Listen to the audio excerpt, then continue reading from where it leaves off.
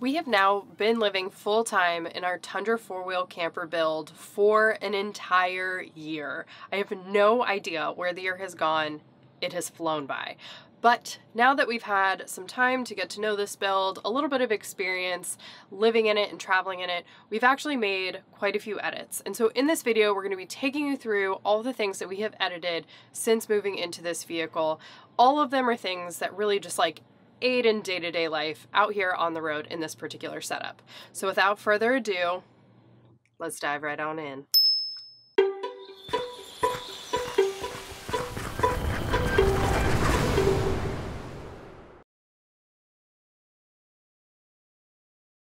The biggest difference between our setup and one straight from four-wheel campers is going to be our battery setup. Currently, four-wheel campers does not offer a lithium option, so we went with just the cheapest battery setup that they had, knowing full well that we were going to have to take it out anyways.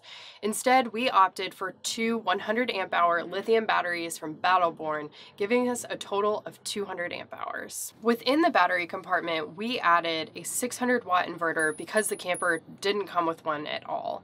We also wired that inverter into the plugs located directly below the battery compartment.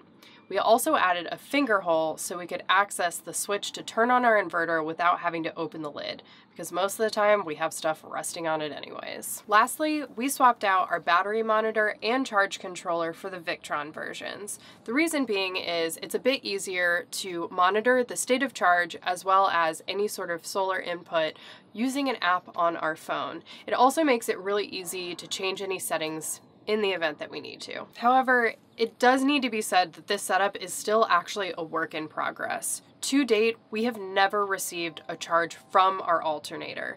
The reason being, the charge relay that comes from the factory doesn't work with lithium batteries. In order for us to get that setup up and running, we need to get a new relay put in place that works well with the lithium battery setup. As of now, we have been totally fine this entire year not receiving a charge from the alternator and just relying 100% on our solar. If you are interested in some of the more specific parts that we used in the edits to our electrical system, we'll be sure to toss all the specific names and links to those products in the description of this video below. While on the topic of power, we have to talk about our Overland Solar 120 watt bug out panel. We recently picked this bad boy up and it immediately became the workhorse of our power setup. The reason why it's so great is we can park the camper in the shade, keeping the camper cooler, our refrigerator not working as hard, and drag it out into the sun to be collecting power. Another reason why we absolutely love it is we can put it in our windshield like a sunscreen and leave it plugged in if we're in a library, out and about doing errands, all while collecting power, keeps the cab cooler. Win, win, win. A million times win. It's amazing. We love it.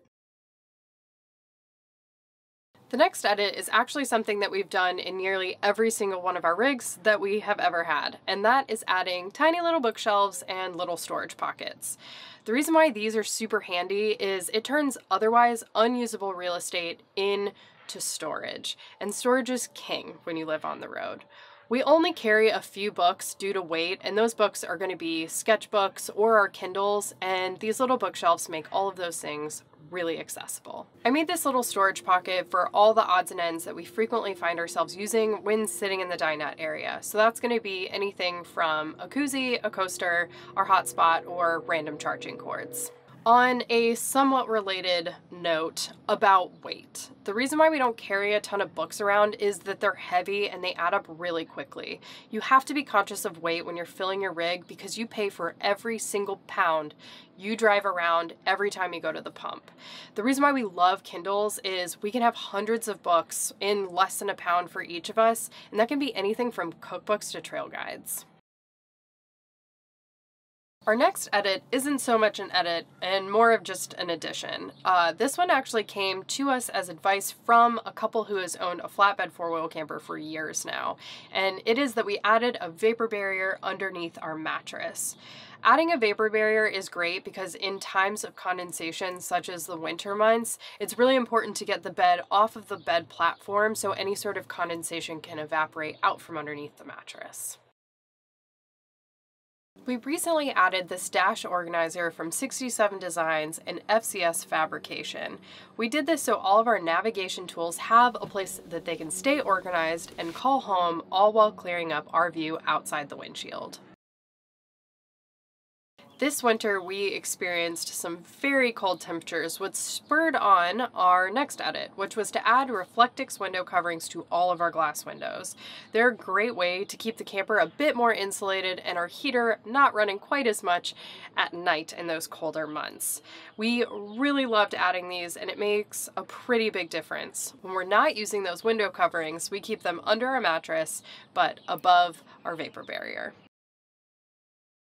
Before we got on the road, right after we purchased this rig, we added a metal plate to the front of our refrigerator using 3M adhesive strips. The reason why we did this is we wanted to make sure that we had a place that we could use magnets to stick some of our Polaroid photos. It's a really great, easy upgrade that makes it really easy to personalize your space. From the factory, we opted out of the cassette toilet and instead got a blank cabinet in its place.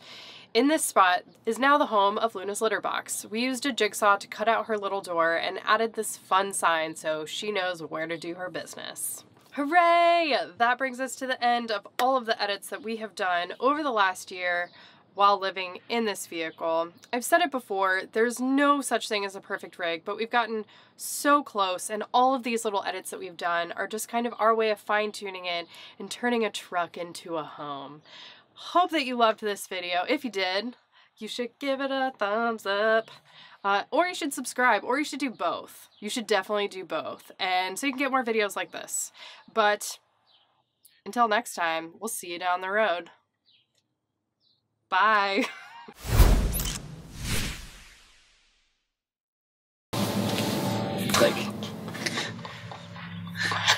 In this video, we're going to be taking you through all... No. This is still going. Win, win, win, win. It's amazing. Visor, shield, screen, reflecty. What is that word? I'm really getting into the weeds.